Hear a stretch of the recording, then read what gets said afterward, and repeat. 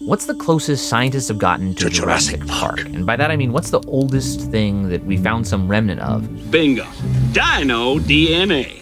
And then brought back to life. The answer starts with this little gentleman, this Arctic ground squirrel, or rather, its ancient relatives who were running around this part of Siberia tens of thousands of years ago. They would dig their burrows right up against the frozen permafrost so the fruits and seeds they collected would be refrigerated. And about 31,800 years ago, one of those burrows was buried in silt, sealing in that larder, until it was excavated by Russian scientists. They found these seeds and managed to take some thawed-out plant material and coax out these sprouts. But that 30,000-year-old flower is not the closest we've gotten to Jurassic Park. When I saw that paper, I said, well, if they can revive a plant, we should be able to revive viruses that are at least as old. My name is Jean-Michel John Michael Claverie from France. That's why I have that strange accent. I'm sorry about it.